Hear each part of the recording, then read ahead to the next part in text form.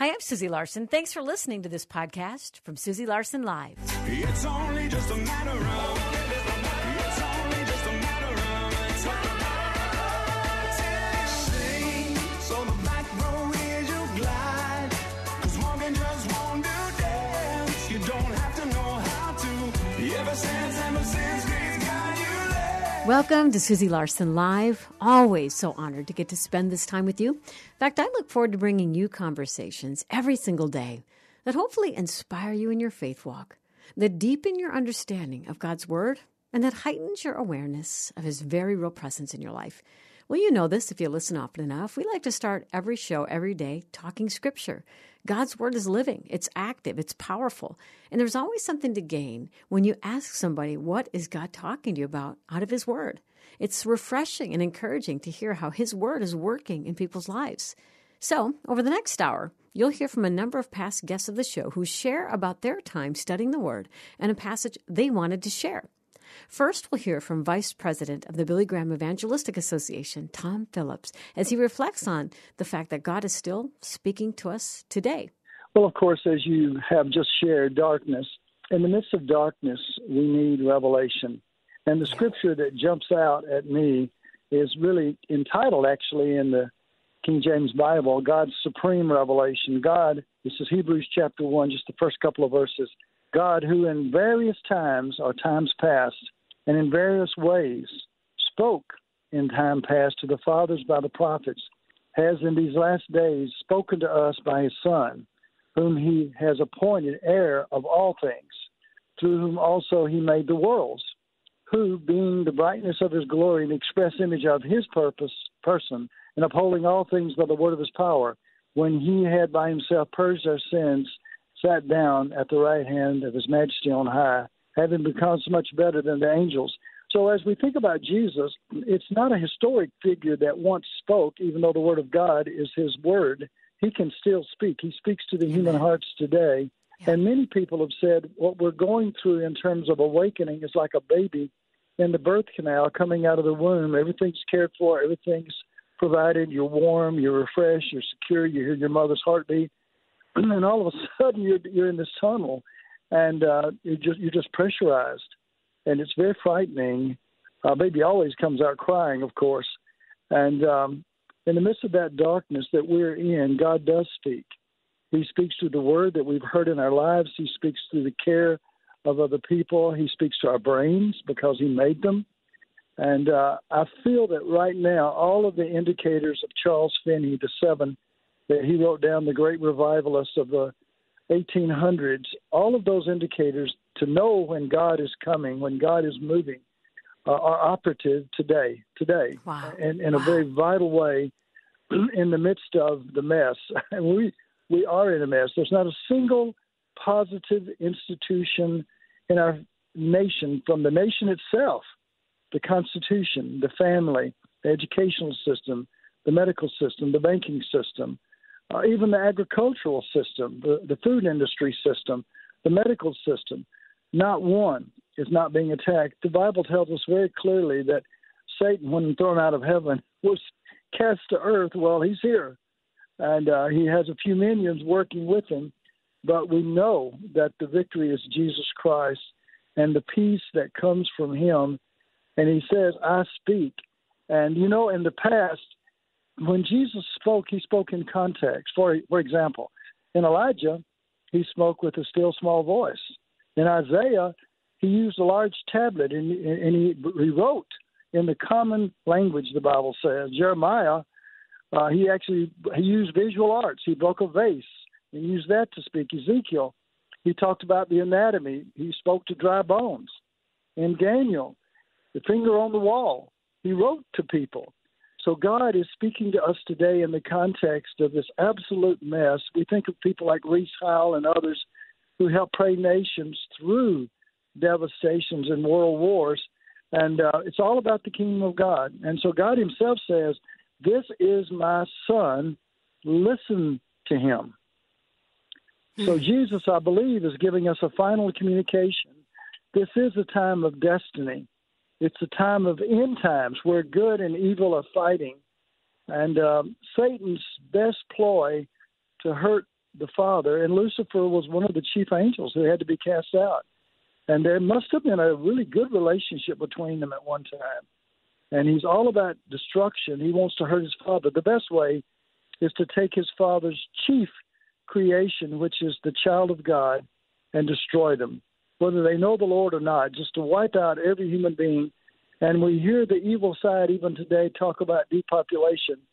And God is talking about how to raise a proper family, how to reproduce, how to have the proper training for our children, how to have the proper food, how to take care of his planet. One of the things I run into periodically, and I think this is part of revival, people look at segments of society and say, that's not spiritual. Excuse me. Our Father made this whole planet. When you go back to Genesis, he made the birds, he made the plants, he made the animal, he made the darkness, he made the light, he made the terra firma, he made the skies above, he made the layers of the heavens. Everything is our Father's. He cares about every single thing. And when we hear people say, well, I'm just going to live my life because Jesus will come and make it right. No, that may be true, but not the first part. God is saying, this is my creation. You are my creation. Your job, as he told Adam and Eve, is to care for this creation. Abortion is not caring for the creation. The death of someone else to provide something for you is not caring for this creation. And so I look at the Gen Z young people, like Noah, your nephew I work with. We're told Gen Z is the, most secular generation yet? That may be true numerically, but the young people I meet who are committed to Christ, and I meet a lot of them, and I know a lot of them, they're like Billy Graham when he knelt on the stump at Florida Bible Institute and gave his life to the Lord for ministry and said, God, I'll go anywhere you want me to go, do anything you want me to do, be anything you want me to be, say whatever you want me to say. And that's the young generation I meet. We have a thing at Samaritan's Purse. Franklin Graham oversees that as well, called World Medical Missions. And one of the ministries of that ministry is to doctors. They come out of medicine with $400,000 loans. And how do they ever get to the mission field? So wise men and women have pooled money, and they'll pay their loan as they work in the mission field. And I've sat across from cardiovascular surgeons, facial muscular surgeons, ears and throat, family practice, who've given up their futures economically to go serve others. This is Gen Z. And so in the midst of the mess, we're never told, never on mainstream media, that there's good going on. There's great going on. Look Indeed. At the love that's happened to the Bills team after the collapse of that great young player, Damar. But look at the love that's being shown. Look at the CNN, I think it's Fox News maybe, or ESPN reporter saying, let me pray. The nation is being called to God in the midst of the darkness. Next, we'll hear from author Andy Andrew. Have you ever read part of the Bible, even though you know you've read it before, and God brings it to life in a new way? That's what happened to Andy as she read in Genesis. So I have been in Genesis. At the beginning of the year, I started with my daughter to jump back into Scripture with her because she's reading through the whole Bible. And I said, well, I'm going to read part of the New Testament and Old Testament with you as well. And, sometimes when you go back into Genesis, you're like, oh, I've read this before. But, man, I had so much fun just like as God opened up this part of Genesis 4 that deeply actually spoke to me in a moment. And it's out of Genesis 4:26. It says, at that time, people began to call on the name of the Lord. And so I was like, okay, at what time? So I backed up and was reading it. And it's at the time that Adam and Eve's grandson, Enosh, which is Seth's son, was born. So this is 3 generations since the fall, 3 generations of silence and pain, 3 generations of internalizing everything that had gone down. And I just started to go into that place where I went, wow, the generational silence of not calling on the name of the Lord when Adam and Eve used to walk in the cool of the garden with God. Like they had this connection with him. And then after they were cast out, there was a silence that fell upon them. And I was thinking about that. Honestly, Adam and Eve's pain would have seemed insurmountable. When you really go there, I mean, they were cast out of the garden, which when you really look at this, it was an act of mercy, allowing our redemption rather than living this life of perpetual sin in an unredeemed state. But then I think about this, and you make it personal sometimes. Their first son kills their second son. Their firstborn son is then exiled. Eve gives birth to Seth again, and then Seth has a son and calls him Enosh. And only after their grandson, Enosh, is born, it says that at that time, people began to call on the name of the Lord. And so I was just thinking about this with myself, with my parents, with the generations that have gone by, the way that we're different in each generation, how we internalize, how we go silent, how we don't let things out, how grief sits in our body, how we don't heal. And I was thinking about how many years had gone by, how long had Adam and Eve stayed silent in their pain and their sin. And and only after their grandchild was born did people begin to open their mouths and cry out to God. But until then, the generations remained silent and withdrawn and internalizing. And then I thought about it. I was like, how good is this? That in, under the new covenant with Jesus, that we don't have to do that. And we can cry out on the name of the Lord at any time. And I realized even in my own life, as I read this a couple of weeks ago, and God really started to dig down on me. He's like, hey, you're going silent and internalizing and overthinking and catastrophizing different things in your life, but you don't have to do that, Andy. The veil has been torn in two. Come on. The pain, you know what I mean? Like we have this full access to connect with the living God. And I guess for me, even thinking about the listeners that are, whether you're driving or folding laundry or, whatever it is you're doing right now, maybe just ask yourself, like, where have you gone silent? Where have you become withdrawn and internalized in what you've been through, or maybe what you're in the middle of? Maybe you're in need of a miracle, of healing in your body, and you've lost hope, or reconciliation with a spouse or a child, but you've lost hope and you've gone silent and you've internalized and you've catastrophized and you've lost your faith and your hope. And I guess really for me, like this, it encouraged me so deeply reading this that I guess in a way I want to encourage anyone who's listening to cry out to God. Begin to open your mouth again. That small thing of opening your mouth and letting out the pain, letting out the things you've internalized, whether you're driving in the car, in the shower, or wherever you are. Share your pain with this good and present God who has gone before you to redeem and restore all things. And I guess that's the thing I would say, like, don't hold back. I think I shared it last time we were all together, was when we are wounded, we believe lies, and then those lies become false belief systems because we internalize them. That becomes strongholds where we make vows and say, I will never allow so-and-so or this organization or whatever to hurt me again. But don't internalize. Like, process your pain properly before God and allow there to be healing. And I just really, too, want to encourage people listening. I do believe that many of you listening are the generational breaker for your family line. Come on. And so therefore, what that means is it's like, don't follow the same patterns. Like, do something different. Otherwise, keep doing the same thing. You're going to have the same thing. So be that first generation, even though it's difficult, you have to keep taking the high road and doing the right thing. Be the one who is the generational breaker, who cries out upon the name of the Lord. That divorce stops with our family line. Addiction stops with our family line. You know what I mean? So cry out to God. Don't internalize it all. Let it out. And so that's what I want to encourage everybody in, because it really deeply encouraged me as I read in Genesis and saw something new. Cry out to God. Don't internalize it. Let it out. Such a good word from Andy. You're listening to Susie Larson Live, and we're listening to some of our past guests share about their time studying Scripture and a passage they wanted to share. We'll hear more from great guests coming up in just a moment.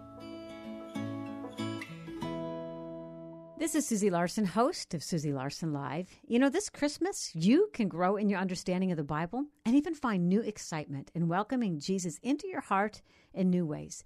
Download your free Advent reading plan at myfaithradio.com. God bless you. Merry Christmas. We love you.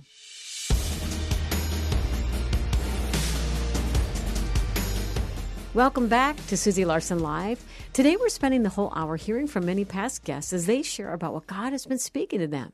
First, we're going to hear from 3-time head and neck cancer survivor and parent of children from hard places, Michelle Cushett. She's talking about the hall of faith in Hebrews and the people who died, who'd not received things they'd been promised. And know that as Michelle's talking, she's had 2/3 of her tongue removed from tongue cancer. I wish it was something more glamorous and easier, but really what he's talking to me right now is this idea of living in limbo with him without resolution. That there are certain things that we prayed for and asked for, or that we long for, things that we desperately want to be true about our lives, that the truth is they may never resolve before we end our lives, right? Before our days come to an end. And I kind of feel like he's, leaving this question with me. Can you trust me even then? I've been spending lots of time in Hebrews 11 through 12:3. So Hebrews 11, the whole chapter, and then 12 verses 1, 2, and 3. And that is often called the Hall of Faith because it is all these people. It's the author of the book of Hebrews is talking about these people who lived with faith and what it looked like. Kind of practically through all these different circumstances. So the author goes through people like Abel and Enoch and Noah and Abraham and Sarah and all of us. But one of my most interesting verses there that really sums this up is verse 13 of chapter 11. It says, all these people were still living by faith when they died. They did not receive the things promised. They only saw them and welcomed them from a distance. And we'll get into my story more in a moment, but this idea of living in this place of limbo where you are present to what is, but the what is not yet hasn't yet come to be true. And often that's a place of suffering and pain and questions and, difficult relationships and big emotions and all of that. And the question I feel I'm asking me, can you just sit with me here? Even if things don't get wrapped up, even if there's not a nice, neat bow on it, even if you don't see the answers to all your prayers, can you still hang with me? Can you still cling to me? Can you still believe me? Even if you, at some point in time, reach the end of your life and the things aren't resolved and you just see them and welcome them from a distance. And can you trust that in this place, I'm not just God, but I'm your Father and I love you. And that's easy to say, harder to do. Come on. So true. And I can't even believe you're bringing that up. Just a few hours ago, I was talking with my sister about that very passage and the problem with formulaic faith, that when there is an A plus B always equals C mentality, as if we dictate to God and he's obligated always then to abide by our formula. What do you do with those for whom that doesn't work? You toss them aside and you judge them as having missed a step. But if you go to Hebrews, it says the world wasn't worthy of them. So what is it? Is it you missed a step, or the world's not worthy of you, that your faith is so grand and so eternal that it exceeds this life and echoes into the next? And I think this is a super important conversation and wrestling that we have to battle with, don't you think? Yes, we have to battle with, and we have to battle with it, knowing that there may not be an end point when the battle is done. Except the fact that at some point we're going to close our eyes on this life and open our eyes to the face of Christ. Yes. And that's when we'll feel the resolution, but not here. And boy, that is, I love a good plan. I love to have a good plan. I like to walk out a good plan. I like to check all the boxes and see the plan accomplished. And so that's really difficult for me to stay in a place of limbo where there's not too Tylenol I can take to cure it. I have to just sit with it and let it be what it is. And then the other piece of that is, can you see me as kind even in that place? Yes. Boy, that's a good question. I remember as a young believer reading that, then thinking, Lord, what good is the promise if they died without ever receiving it? What makes it a promise if they died without receiving the promise? And that's where the Lord is like, I'm going to spend your life weaning you off of your attachment to this earth. Because life on earth is short, eternity is long. And if there's an answer that doesn't happen in this life, because it's so much more glorious in the next. I mean, so that it's so important to say our faith is not wasted on us or on God. Our prayers, our offerings of trust aren't wasted on us just because we don't get what we want in the moment, right? I've had to spend some time considering the fact that at some point in time, every single one of us will have a prayer that's not answered because we die, right? Yeah. So at some point in time, our prayers for healing are not going to be answered the way we want them to be. It's just the reality of that.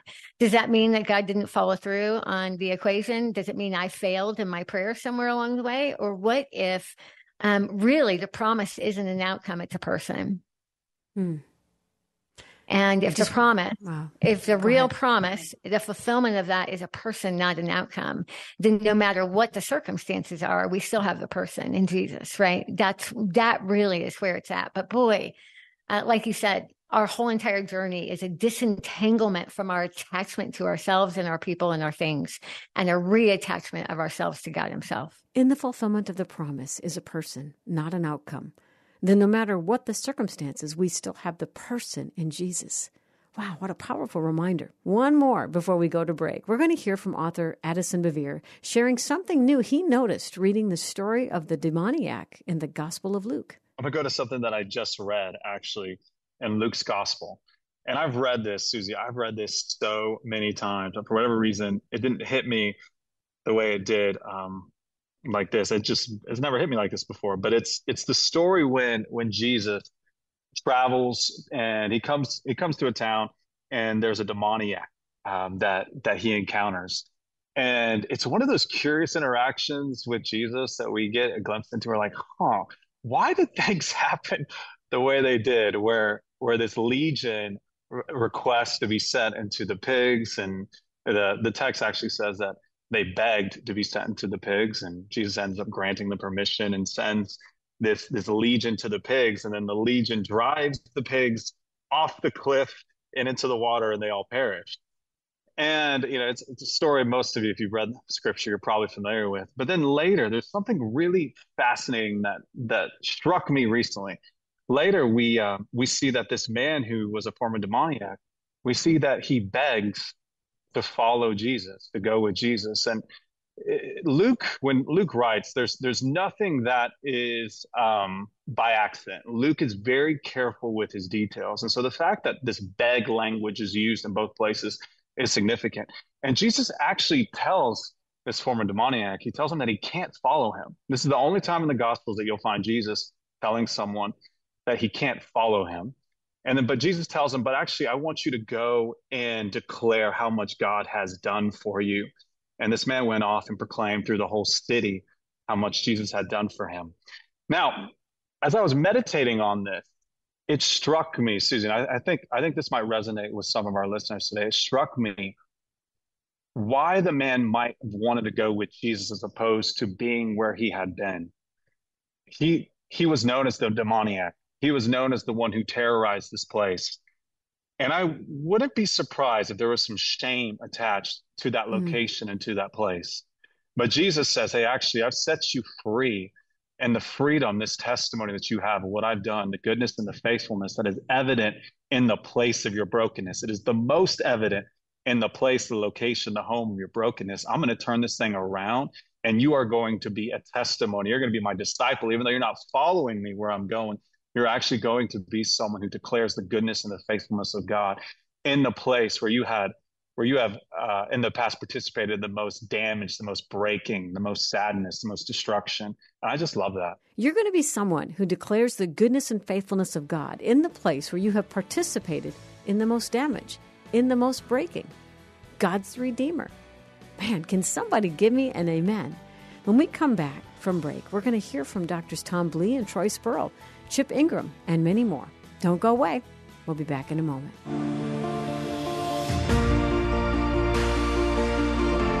Thanks for listening to Susie Larson Live. We've been hearing from some amazing past guests of the show as they share about what God's been doing in their lives and how he's revealing himself through Scripture. First, we're going to hear from ER trauma surgeon Dr. Tom Blee talking about what he learned from the story of the paralytic in the Gospel of John.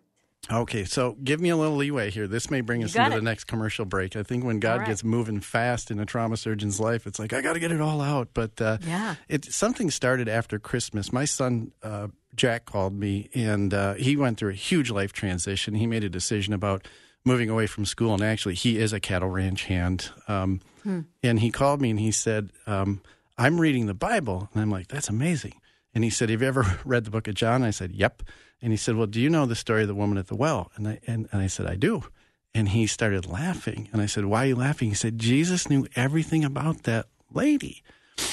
And so we got into this discussion about where are we going? What wells are you going to in the world of COVID and everything that's happening? I think we're all asking those questions. But that stuck with me for months.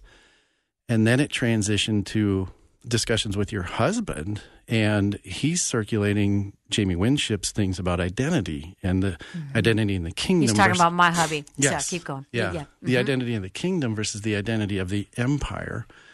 And I really started to reach in. You know, if listeners haven't listened to that podcast, you have to. That's a big next step. Yeah. So I'll be the first guest to buy someone else's book and give it away and promote a podcast that I'm not even on. So that's exactly right. So that's a kingdom mindset right there, Tom. I'm just saying. And one thing that Jamie and his wife talk about are the to be statements in the Bible. And so yesterday I sat down and said, I want to see if it's true. You know, like Jamie says, if the Bible's true 2,000 years ago, it has to be true today. So I opened the book of John where my bookmark was, and there's the story of the paralytic at the Bethesda baths, right? And so here's this man for 38 years trying to get to the water. The angel once a day stirs up the water. The first one in gets healed, and everyone else is kind of out of luck until the water stirs again. And Jesus comes up to him, knows everything about him, and says, you know, what's your deal? And he says, well, I'm paralyzed. I'm alone. I can't get there fast enough. I have no help. And Christ looks at him and says, well, do you want to be made well? And I've read that so many times, and it's like, well, of course he does. He wants to walk. And what Christ is saying is like, no. I want to change who you are. Do you want to be, T-O-B-E, known as made well? And I think the man's like, yep. And that's when Christ says, then get up and walk. You know, and this man presents himself to the empire, the religious leaders, and can't explain it. He's like, I don't know. This guy just came up to me, asked me if I wanted to be made well, and I said, sure. And now I am made well. And they can't understand it. It's two different conversations. It's a kingdom conversation of Christ entering your life versus what the empire is saying. And Jesus comes back to him and says, you know, in the synagogue, you're made well. He's like, I am. You know, but this guy can't explain it. But he's now a witness. I don't know what happened, but I can tell you this man came into my life, changed who I was. I am now known as made well. And it changed everything.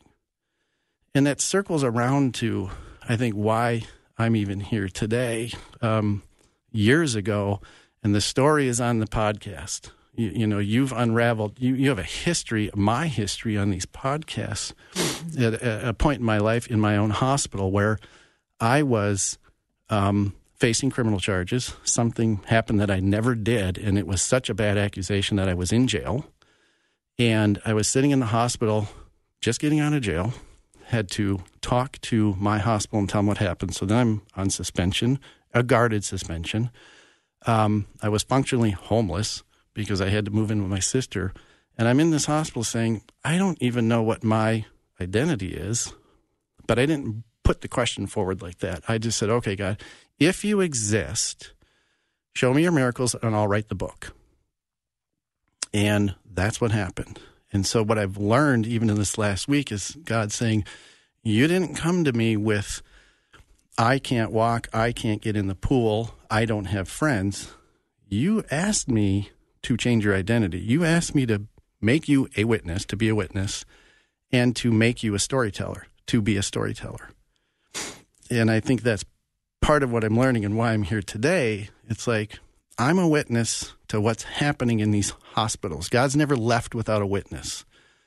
Even in the book of Revelation, there's two witnesses, but every aspect of life, God has witnesses. And for me, the discussion today is like, I don't know what happened, but I'm going to tell you what I saw. And I think that's what brings it around for me today. What a difference it makes when we know our identity in Christ. Every month we have the privilege of having Dr. Troy Sproul on the show to talk about health in the healing process. You know, he has such a depth of knowledge of health and healing, but also a depth of soul. He's a man after God's heart, and for the healing of every part of who you are, for his patience, and for me. So let's listen to what he has to say about the importance of recognizing the gift God has given us in our bodies. I am going to read from 1 Corinthians 6:19. Or do you not know that your body is a temple of the Holy Spirit within you, whom you have from God? You are not your own. And for me, I've just been, during the Christmas season, I mean, we tend to, a lot of people just eat excessively, and a lot of the challenges that people have with their health actually stem from Thanksgiving through Christmas here in the United States. And I really want people to think about, during Christmas we celebrate Jesus, and that is the gift of all gifts right there. But God has given us a gift, and it's our body, and it houses the Holy Spirit, and it's our temple. And so a lot of times really, really good people who have servant hearts and who really are supporting other people, do a great job of supporting other people, but not themselves. And so they kind of leave themselves for last. And the reality is it's important to take care of your body because you are taking care of the gift that God gave you. And you're not alone. It's just not you. For you to have clear conversations with God, it's important to have a good, healthy body. That's what I've seen, and that's what I believe. And that's also why I think fasting really connects us to God, because fasting starts to clean out a lot of the processes. It induces a process called autophagy that really cleans up all the debris, all of the flaky, broken down parts of our cells happens when you fast. And so through prayer and fasting, we see miraculous things that occur in Scripture, and we see miraculous things that occur in life now, never mind 2,000 years ago. So good. It's so important just to recognize, for people who have a servant heart, to just know that if someone gave you just the best gift at Christmas time, you wouldn't trash it.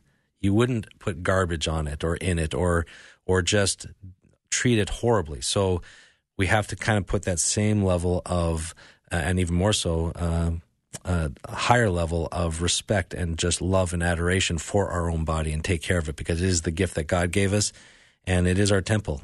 Yeah, so good. You've been bought with a price, therefore glorify God in your body, and that price was the blood of Jesus. You think about all he took, not only to secure our eternity, but to allow us to house his Holy Spirit. And when you think of it that way, I think for many years, Doc, that people were kind of shooing aside health, physical health, because the world made such an idol out of health and fitness that we're like, we're not going to have that conversation. But thank the Lord that conversation has re-entered the Christian conversation, because it needs to.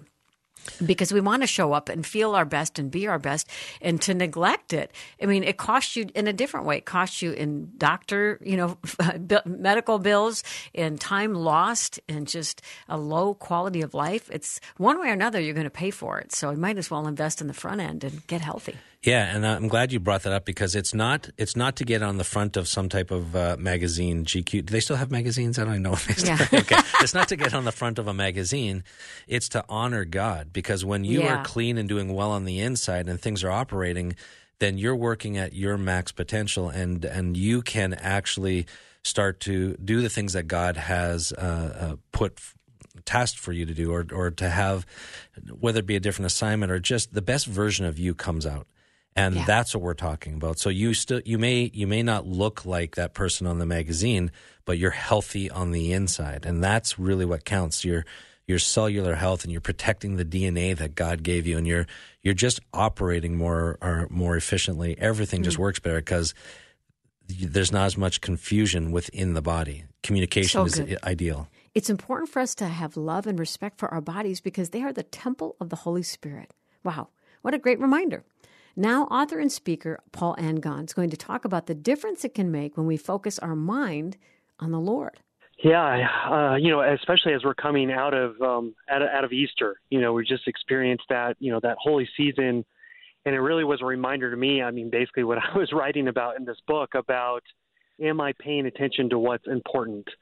And I was thinking of a verse, Philippians 4:8, I believe, but it's that verse that we all know well, but whatever is pure, whatever is holy, whatever is righteous, whatever is noble, think about these things. And I've really been dwelling on that verse a lot these last months, because really it's a call for us to pay attention with intentionality, to really focus on the good things, the blessings, just the wonderful gifts that we are given every day. And yet so far too often, I know for myself, I don't receive those gifts. I just block them, or I'm just too distracted or too busy, or I'm going too fast to really notice and receive and unwrap and appreciate those gifts that I've been given every day. So I'm really trying personally to really fix my mind on the things above, really focus my attention on that. And then it's amazing when I do, I see so much of it in my day, because now I'm looking for it. I'm looking for what's already there. When we fix our mind on the things above, we notice the gifts that are there for us throughout the day. It's so good. Coming up after break, we're going to hear from past guests about what the Lord's been speaking to them. Back in just a moment.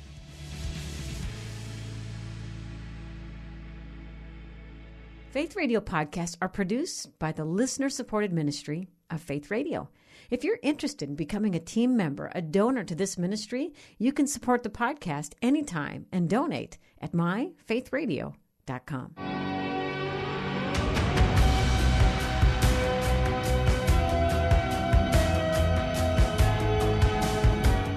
This is Susie Larson Live. Thanks for joining me today for a special Best Of show featuring past guests share from what God has been teaching them these days. Next, we're going to hear from Dr. Nijay Gupta about how God is for us. Yeah, I've been spending time in Romans, and I love studying Paul. And there's a verse that has really stuck out to me where Paul says, if God is for us, who can be against us? And as I've been reading scholarship and just praying over that verse, I've noticed the phrase, God is for us, sticking out. And there's one scholar that says that is actually a summary of Paul's gospel, the love of God that is for us. And I've been just ruminating on that and chewing on that because in my study of early Christianity, the age of the apostles, they lived in a religious world of Greek and Roman deities where humans existed for the gods. Humans existed to serve the gods. Humans existed to, in many ways, be slaves of the gods. And here's a message in Paul's big letter of Romans with all these, lofty statements about justification and righteousness. And right there, Paul has these beautiful words that no matter what we're struggling with, no matter what we have to persevere through, no matter who is against you on the road, in your job, the spirits that you're battling with, the message of the gospel, the message of the good news of Jesus Christ is God is for us. We all have friends that are like that where, I have a friend who I was with recently, and he just dotes on me. He's an older gentleman, and he just, the way he looks at me and the way he talks to me, I can feel grace. I can feel love and grace emanating from him. And just his smile, his curiosity about my life. We only talk about once a year, but we were together, and just the doting, right? It was a reflection to me, Susie, of this vision of the God of Scripture, the Father and Son and Spirit that is for us and with us. Anytime that I want to share the gospel, that's what I want to tell people. God the Father, Son, and Holy Spirit is with us and for us. Just let that in. What a reminder. God is for you. Now, authors Tom and Joanne Doyle, who have a heart for the Middle East, share with us. They were on just after Christmas. Joanne shared what she saw anew when she read and studied about the wise men coming to visit Jesus. Then Tom shares from the Psalms. I love that question. Well, I'm probably like so many of you listening. One of the things I love to do during this Advent season, even though Christmas is over and the new year has begun, I am still savoring the Christmas story. And I have just been reading through Luke 1 and 2 and Matthew 1. And each year when I go through these stories, I ask the Lord, teach me something new. God's always got something fresh in the scripture for us. And so teach me through the lives of the people that were part of that first nativity. And so many things struck me. But Susie, what really hit me this year was reading in Matthew 1. And if you remember, the wise men come and they ask Herod, where is this Savior supposed to be born, the King of the Jews? And so Herod has to go to the priests and the scribes and say, hey, where's this Messiah person? Where is he supposed to be born? And so they tell him in Bethlehem. And so, of course, the wise men go and they worship baby Jesus. Before they lay their gifts down, they worship him. But then Herod is so mad when he learns that he's been tricked, and the wise men go a different way home, and they don't come back and tell him where Jesus is. And so what does Herod do is in his rage, he kills every single one of the little boys that are 2 years old and younger. And that just struck me in a new way. Here God has called Tom and I and Uncharted to work in the Middle East. And we have seen many former Muslims lose their life for the cost of Christ, martyrs for Jesus. But these baby infant boys, they were the very first martyrs for Christ. Wow. And I had never thought about that before. And it just struck my heart in such a profound way. And Susie, we need to step into the story of Scripture to really understand something. So, we have 15 grandkids, actually 14 and one on the way. And I went and I looked at, okay, so how many are 2 and younger? We have 7 grandkids that are 2 years old and younger. Wow. So we would have been living in Bethlehem during that time. We would have lost 7 of our grandchildren. And then that story takes on a whole new meaning. And then living in Bethlehem, a teeny tiny town, gosh, what about the neighbors and the family friends that also lost little baby boys?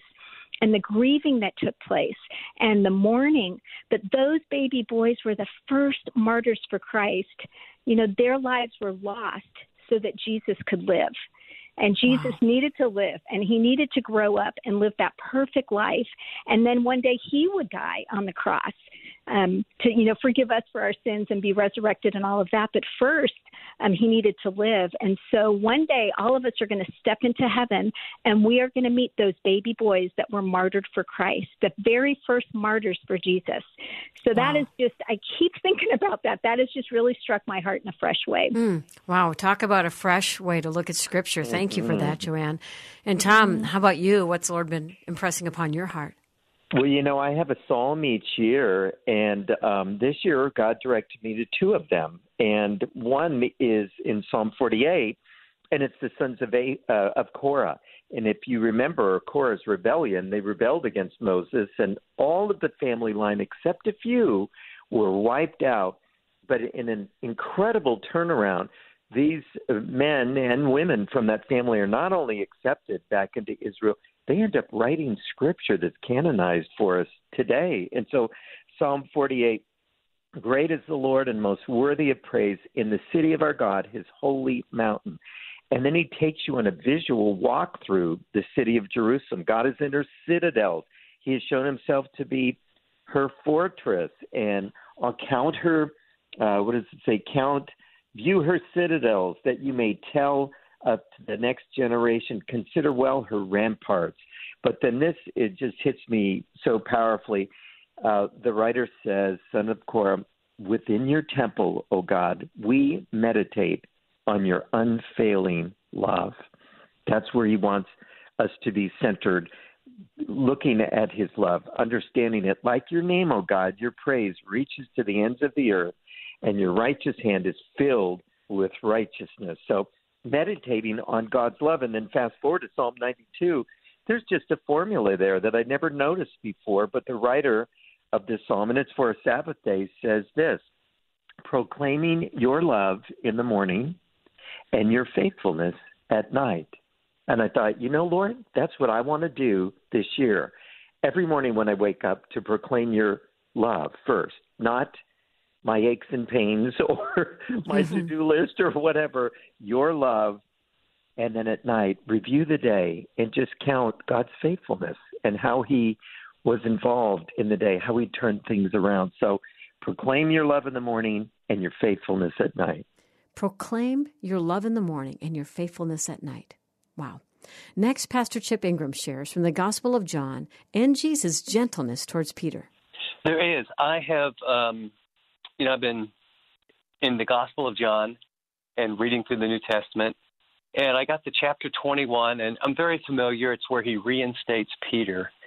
But I think the thing that has hit me the most is how gently Jesus restored him. He was forgiven. Mm-hmm. We know that Jesus appeared to him earlier, and Peter, doesn't know exactly what to do, so he goes back like we all do. We default to where we feel competent, so he goes fishing. And, the last time when Jesus called him, he had a bad night at fishing. And if you remember the story, Jesus says, put the net out on the other side of the boat. It gets full, and then he's overwhelmed. He was called with an overwhelmness of God's goodness. And when he said, depart from me, I'm a sinful man. I mean, you have just blown my mind. And I thought it was so interesting that he takes him back to that first moment. And then it says there's a charcoal fire. And if you remember carefully, when he betrayed Jesus, he was warming his hands around a charcoal fire. And I just thought of how he first of all reminds him of his calling, and then they pull another big load of fish in, and he doesn't talk to him. He says he bring some of the fish. He already had some on, and so they eat. And, you can just feel Peter he's with his buddies, and I'm not sure. I know I'm forgiven, but am I ever going to be useful again? I mean, will it ever be the same? When all of us have blown it, can it ever really be the same? And I think he let him then relive sensory, the fire, and then instead of telling him, he asked him questions, and he let him process the journey. And the first one was, tend my lambs. Well, that's, in other words, care for people that are very vulnerable. And then it was shepherd my sheep, and that's a leadership, give direction and vision. And then, he ends with tend my sheep. In other words, it's a word for being gentle and understanding. The very thing, because Peter's a pretty strong personality. He's a make it happen guy, speak first, think later. Mm-hmm. And I just thought it was so gentle of how he reinstated that, failure's never final with God, but you have to go back to your calling. You have to face what you did. You have to really admit, I blew it. I mean, 3 times, 3 questions, 3 denials. And I was just thinking about, my own life. And sometimes I'm not very gentle with myself. And in my really bad moments, I'm not very gentle with others. I just thought, how kind is our God? Sometimes I think we make him out to be very, very demanding. I love Tozer's line, God's expectations are very high. Or his goals for us are very high, but his expectations are very reasonable. And it's just kind of a good reminder for me. I've just been, pondering that. Don't you love how living and breathing God's word is? Lastly, we're going to hear from Tom Rainer as he shared his renewed desire to share Jesus with people and how reading the book of Acts taught him great things. I go through a series of prayers every day, Susie, and there's been one thing that I feel like I have neglected in my prayer life, and I have neglected to ask God for opportunities to share my faith. I have proclaimed that, I've preached that, I've taught that, I've pleaded with people to share their faith, but I realize that in my own prayer life, I was not doing so. And so I've added it to my own prayer life where I just said, Lord, give me opportunities to share Jesus in a way that will be honoring to you. I go back to the book of Acts. And again, I love everything about the Bible, but I love everything about the book of Acts. And Peter and John were in prison. They were told they could not talk about Jesus and their lives would be taken, or at the very least, they would be in prison. And they speak before the Sanhedrin and they say, we cannot stop telling about what we have seen and heard at the risk of life in Acts 4:20, at the risk of imprisonment. And I wish I was there. I wish I had that amount of boldness. And here's the thing about it. I'm not going to have that amount of boldness in my own power and my own strength. And I have to ask for God to give me that boldness and that opportunity. So that's what he's been doing in my life. Call me in a few more months and see how I'm doing. Because I will do that. I love it. Wow, I appreciate Tom's humility that we should check in with him to see if he's followed through. Well, may God give all of us the boldness that he gave Peter and John to speak the name of Jesus. That's going to do it for this special edition of Susie Larson Live. What's the Lord been doing in your life? Take time to reflect on what he's done in your life, what he's speaking to you about, what he's currently doing in and through you. Take note, write it down. Man, I'd love it if you'd share it with me as well. My hope and prayer is that you found some encouragement here. I'll meet you back here next time. Thanks for listening to this Susie Larson Live podcast. These conversations are available because of listener support. You can become a supporter today at myfaithradio.com. To avoid missing future editions of the show, you can subscribe to the podcast now at Apple Podcasts or your favorite podcast player. And thanks for sharing this audio link to spread the good news of the gospel and to grow the impact of the show. Thanks for listening to Susie Larson Live.